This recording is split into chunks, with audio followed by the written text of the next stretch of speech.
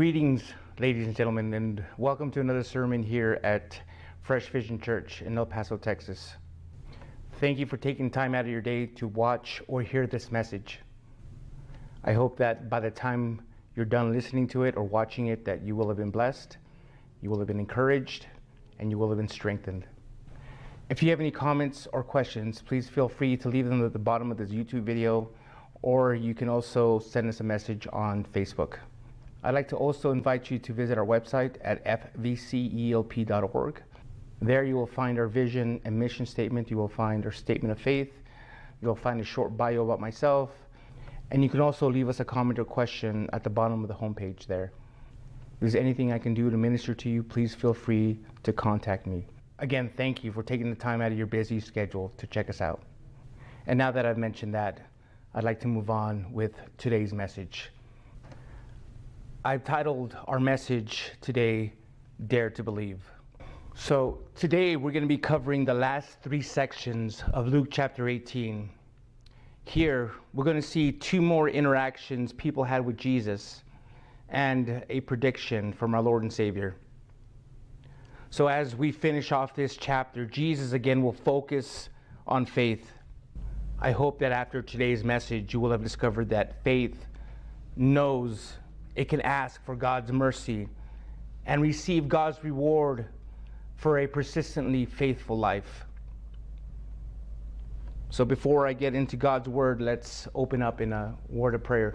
Heavenly Father, thank you for your word. Thank you for loving us. Thank you for your grace and your mercy. I pray that those watching or listening to this message will be blessed. And I pray that you will remove any kind of distraction at the moment, Lord, so that their attentions will be completely focused on you. May your word go out powerfully, and may it be received with an open heart.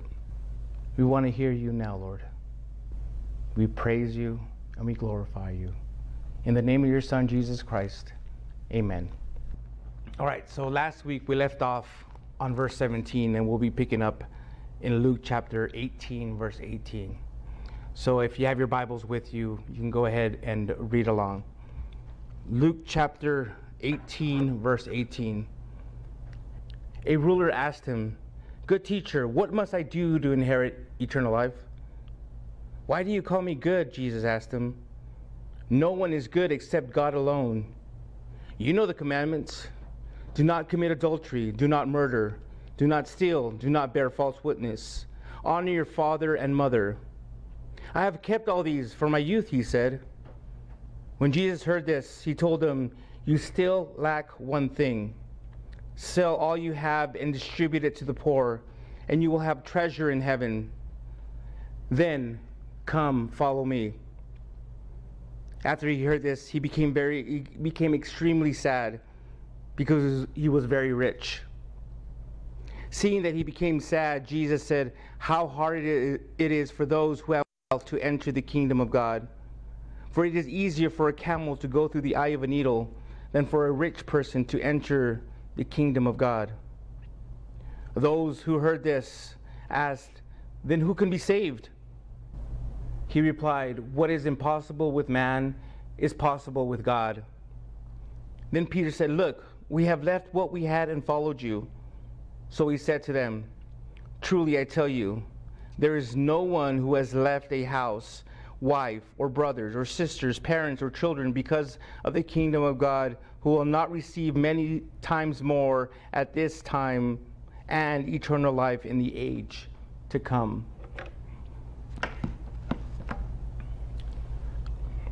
This section that we just read illustrates the case of a man who would not receive the kingdom of God like a little child. One day, a certain Jew came to Jesus with a question centered around a point of contention between two leading groups of Jews, the Pharisees and the Sadducees. The Sadducees, using only the first 5 books of the Old Testament, found in these books no reference to resurrection. So they denied that the resurrection of the dead was possible. Pharisees, on the other hand, followed all three parts of the Jewish canon: the law, the prophets, and the writings. They saw definite proof of the resurrection in Daniel chapter 12, verse 2, and many other references, particularly in the Psalms and Isaiah. Now, it's uncertain if this ruler was trying to get Jesus to take sides or if he was searching for a certain hope in his own life.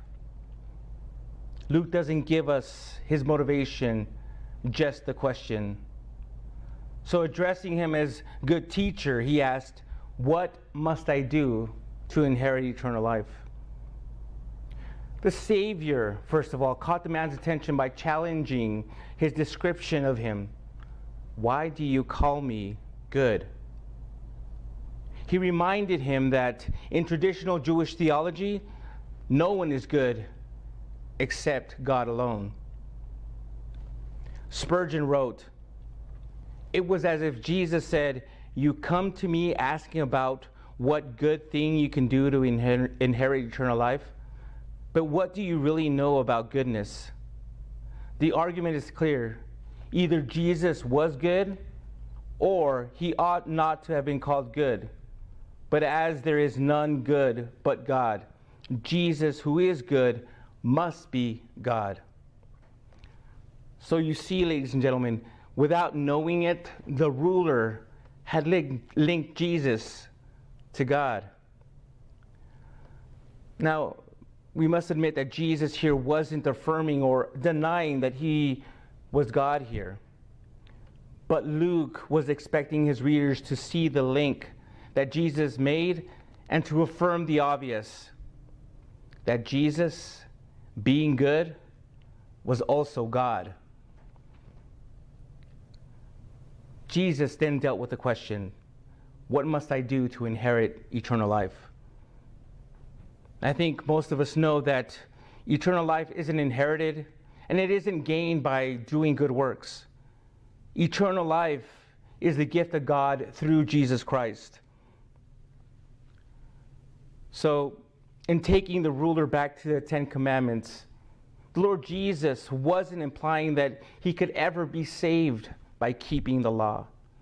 Rather, he was using the law in an effort to convict the man of sin. The Lord Jesus then recited to him 5 of the commandments that had to do with our duty with our fellow man. Do not commit adultery. Do not murder. Do not steal. Do not bear false witness. Honor your mother, your father, and your mother.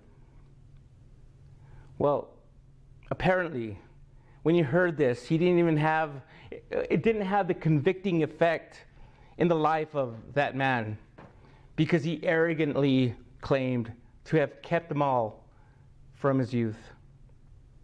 Now, I won't get into a long, drawn-out discussion about his answer by trying to point out that all have sinned and fall short of the glory of God. That's not really the point here. The issue here is obedience and eternal life. This Jew was under the impression that by keeping the moral law of his religion, that he deserved eternal life. But deep inside, he felt that something was missing. What he may have really wanted to know was if there was more beyond being religious and trying to have a good moral life. Jesus answered him by returning to the theme that he had addressed so often: wealth and dedication. By saying what he did in verse 22, the Lord was basically asking the rich ruler, do you trust in possessions more than you trust God? Are you trying to put your trust in both possessions and God at the same time? Can you live without your possessions, but cannot live without your God? Well, sell all you have and find out. Although these weren't his exact words, Jesus essentially told him, take the money you get from your sale and distribute it to the poor. Do that, then come and follow me, with the rest of my penniless disciples and see what obedience to God's word is really all about. Now, we have to be careful because we may make two mistakes here. The first mistake we need to be careful about is believing this applies to everyone, when Jesus never made this general command to all who would follow him, but especially to this one rich man whose riches were clearly an obstacle to his discipleship. Instead, many rich people can do more good in the world by continuing to make money and using those resources for the glory of God and for the good of others.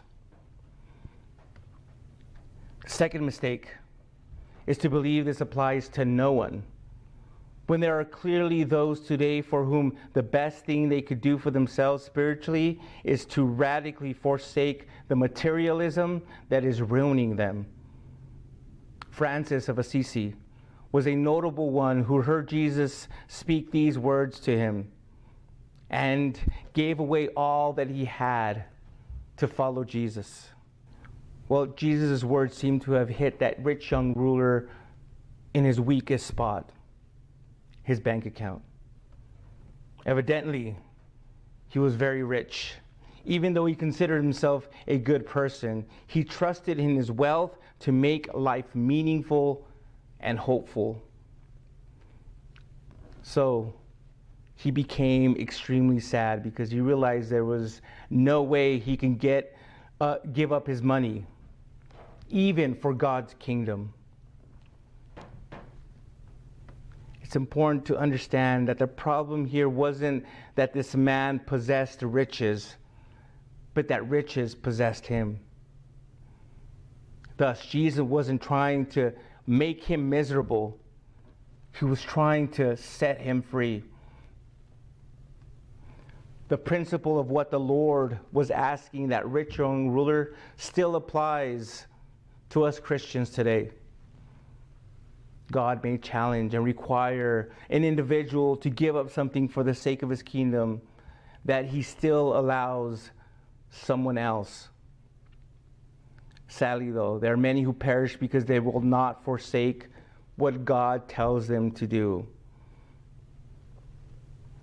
Well, upon seeing the ruler reject the invitation to be saved, Luke tells us in verse 24 that just as one would sigh deeply at a funeral to express grief at losing someone special, a heartbroken Jesus said, how hard it is for those who have wealth to enter the kingdom of God.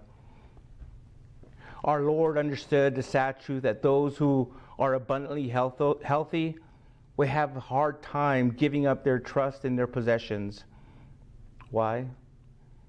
Because many of them are so focused on keeping it or acquiring more of it that they can't see the inevitable. That one day, they're not only going to lose it all, but they'll also be robbed of eternal treasure because they never invested in it.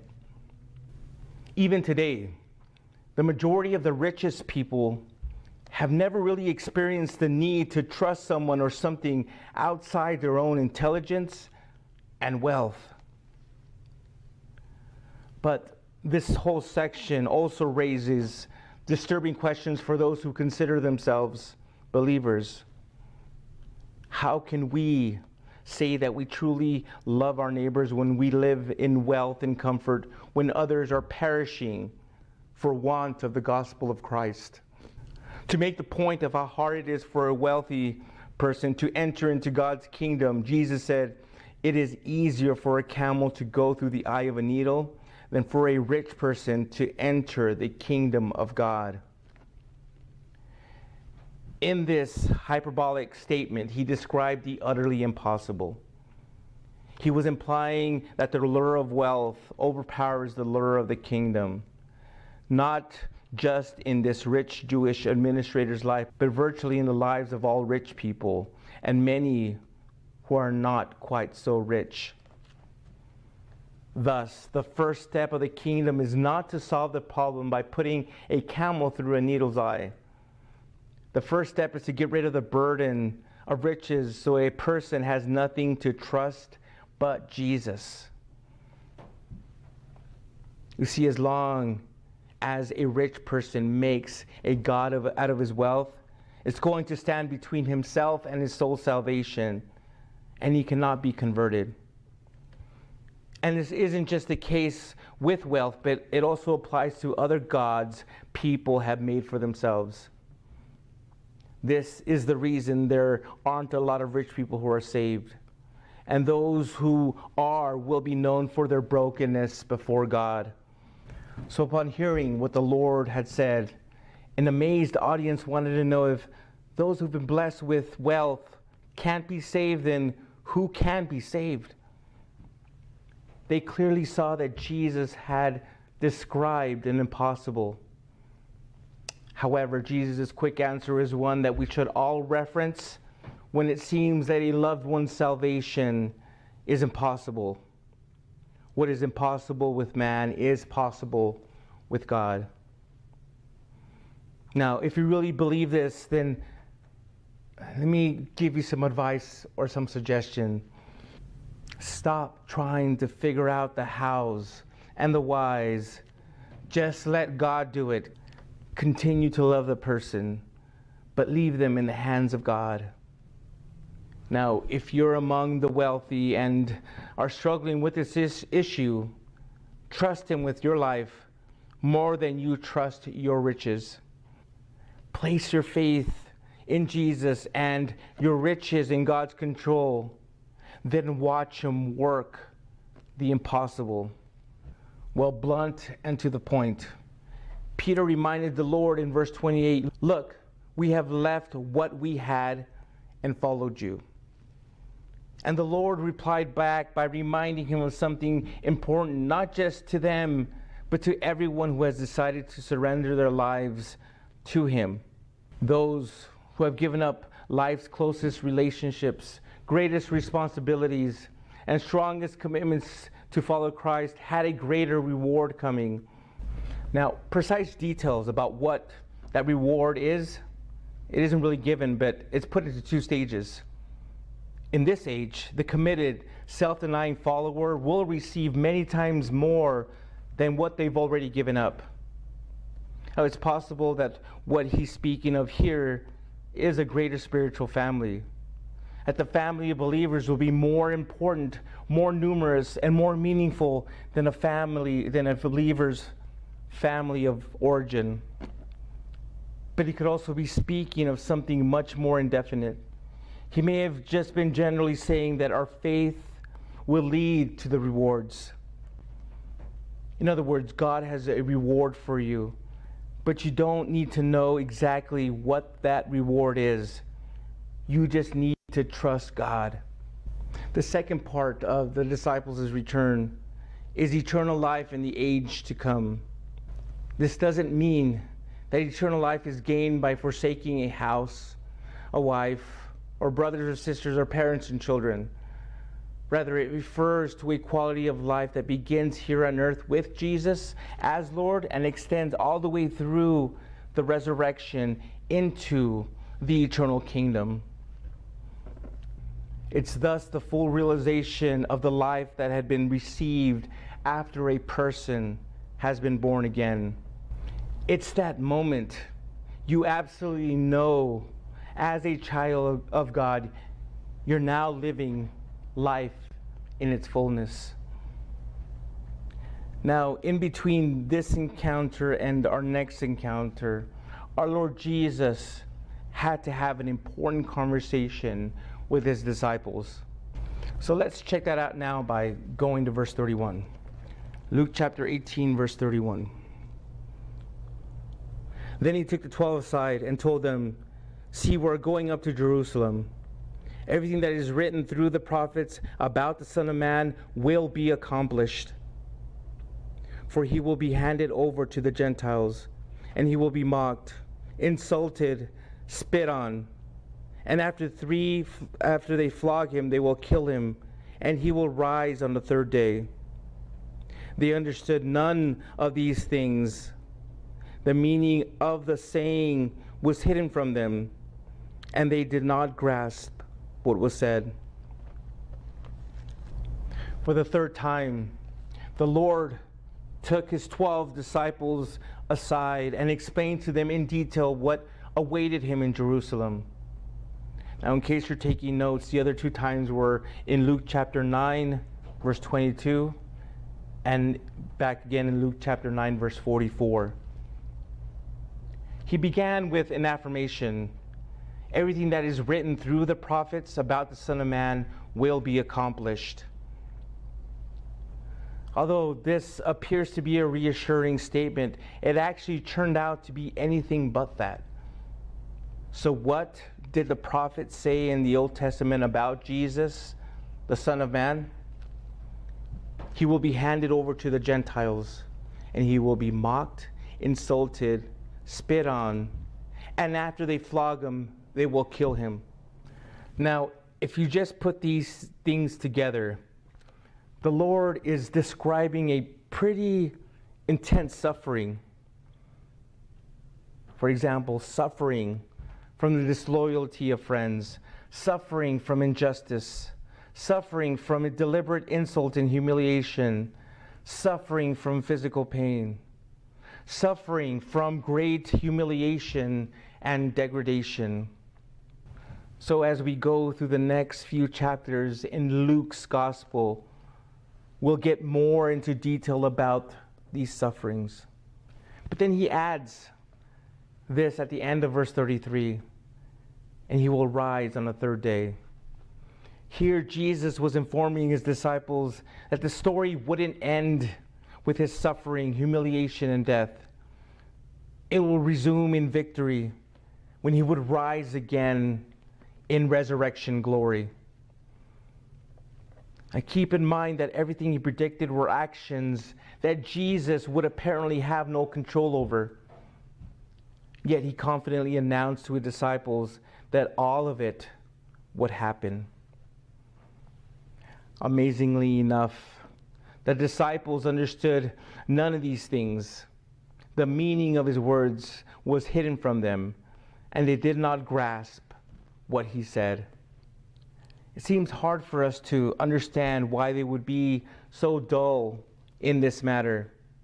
But the reason is probably this.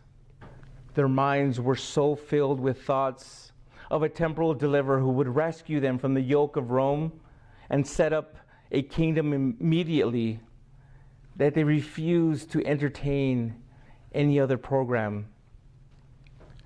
This shows us that we often believe what we want to believe and resist the truth if it doesn't fit into our preconceived notions. Little did the disciples know, however, that it wouldn't be long before they turned the world upside down with the message of a resurrected Messiah. But at this moment, they were confused about God's timing, Scripture meaning, and even their own preconceived notions. Well, in the last section of this chapter, we're going to be looking at another interaction that Jesus had. So turn with me one more time to Luke chapter 18 and follow along as I read from verse 35. Luke chapter 18, verse 35. As he approached Jericho, a blind man was sitting by the road begging. Hearing a crowd passing by, he inquired what was happening. Jesus of Nazareth is passing by, they told him. So he called out, Jesus, Son of David, have mercy on me. Then those in front told him to keep quiet. But he kept crying out all the more, Son of David, have mercy on me. Jesus stopped and commanded that he be brought to him. When he came closer, they asked him, what do you want me to do for you? Receive your sight, Jesus told him. Your faith has saved you. Instantly, he could see that he began to follow him, glorifying God. All the people, when they saw it, gave praise to God. Jericho marked the last stage of the journey to Jerusalem for Jesus. One last climb up the mountain, and the fateful trip would end. But Jericho was the stage of the journey for one man, a blind beggar. Now, this is one of those passages that seems to contradict what it says in Matthew and in Mark. For instance, Matthew and Mark say that this interaction occurred when he was leaving Jericho. Also, Matthew says that there were two blind men. Mark and Luke both say there was none. However, it's quite possible that Luke is speaking of two Jerichos, separated more or less by about a mile. There was the old city of Jericho and the new one built by Herod the Great. It's also possible that there was more than one miracle of the blind receiving their sight at that place. So if we take all these things into account, you can really see that there isn't really a contradiction at all. So as this blind man was sitting by the road begging, someone from the passing crowd told him that Jesus was passing by. Somehow he recognized Jesus as the Messiah because he addressed him as the Son of David. He then asked the Lord to have mercy on him. This was his way of asking to restore his sight. Well, it seems that the crowd in front of him had greater things in mind for Jesus than to tend to a whining blind beggar. So they told him to keep quiet. They told him to basically shut up. But the beggar refused to be silenced.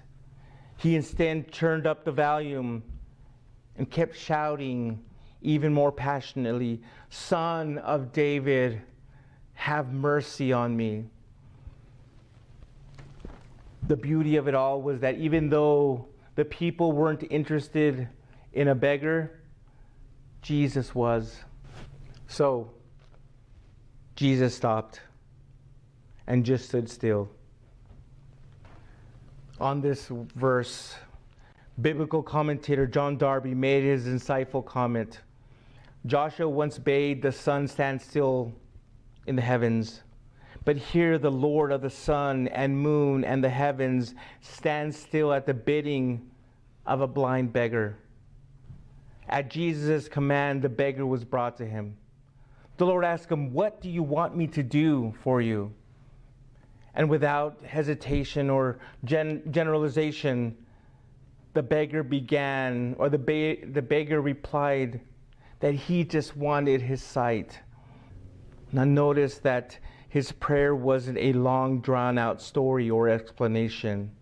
Instead, his prayer was short, specific, and full of faith. Well, the Lord didn't hesitate either and granted his request. And instantly he could see. Jesus then blessed the man by telling him, "Your faith has saved you." This disabled, poverty-stricken man refused to give up. He trusted in Jesus, whom his eyes can now see. Now, I'm not sure if you notice this too, but here were many notable aspects of this man's faith that made him ready to receive from Jesus. It was faith that wanted Jesus. It was faith that knew who he was. It was faith that they knew what he deserved from Jesus. It was faith that could tell Jesus what he wanted. It was faith that could call Jesus Lord. Once healed, he gave God the glory and praise, which then caused a chain reaction among the crowd. As you can see, the blind man, now healed and saved, began to follow Jesus. The way of Jesus became his way. This was especially significant considering that Jesus was on his way towards Jerusalem to die. Now here, though, are a couple of lessons we can learn from this incident. We should dare to believe God for the impossible. great faith greatly honors him. As the poet John Newton wrote, "Thou art coming to a king, large petitions with thee bring, for his grace and power are such, none can ever ask too much." What this also shows us is the importance of crying out consistently to God for mercy, even when others tell us to give up and accept the situation. The Lord will eventually hear you and answer you according to his will and purpose. In Lamentations chapter 3 verses 22 and 23 it says, "Because of the Lord's faithful love we do not perish, for his mercies never end. They are new every morning. Great is your faithfulness." The differences between the blind beggar and the rich young ruler should be apparent by now. The blind man was poor, yet he became rich, while the young man was rich and became eternally poor. The beggar claimed no special merit and openly admitted his need, while the young rich man lied about himself and bragged about his character. The young man would not believe, so he went away from Jesus very sad. But the blind beggar believed in Jesus and followed him with songs of praise. Back in Luke chapter 1 verse 53, Mary prophesied this about her son Jesus before he was born. "He has satisfied the hungry with good things and sent the rich away empty." When we started this chapter last week, I mentioned that we will be seeing several editions of the Book of Humanity, and each one will have a spiritual lesson to teach us. Last week we saw the Lord use a widow and a judge, a Pharisee and a tax collector, and little children to continue to show his disciples about living life as a true follower. This week, we're told about the encounters Jesus had with a rich man and a blind beggar. The human editions that we've read in this chapter encourage us to put our faith in Jesus Christ, no matter what others may say or do. The widow was not discouraged by the indifferent attitude of the judge, nor the tax collector by the hypocritical attitude of the Pharisee. The parents brought their little ones to Jesus in spite of the selfish attitude of the apostles. And blind man came to Jesus even though the crowd told them to keep quiet and to stay put. But the rich young ruler stands as a warning to all who depend on character to save them from sin. This young man shows us how close a person may come to salvation and yet turn away in unbelief.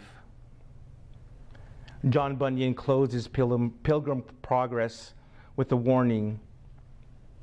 "Then I saw that there was a way to hell, even from the gates of heaven, as well as from the city of destruction." Heed that warning today. Don't let another day go by without knowing for certain that when you breathe your final breath here on earth, that you will be present with the Lord. I want to give everyone who is listening or watching an opportunity to allow Jesus to come into their heart. So if that's you, wherever you're at, I want you to close your eyes and bow your head, and with all your heart, with all sincerity, pray this. Lord Jesus, I know that I'm a sinner, and I ask for your forgiveness. I believe you died for my sins and rose from the dead. I now turn from my sins and confess you as my personal Lord and Savior. Thank you for saving me. Now, fill me with the Holy Spirit so that He may help guide me in my new born-again life. In your name, amen. If you prayed that, reach out to us, call us, email us, get a hold of us on social media. We want to hear the story. We want to hear how you prayed to receive Jesus Christ as your Lord and Savior, and we want to celebrate with you. While I wait to hear from you, I hope that you have a great week. I hope that you'll go out there and continue to be the salt and light in your communities, because as many of you have probably seen, there are many communities who need that salt and light. Lord willing, we'll see each other again real soon. Have a blessed day. I'll see you soon.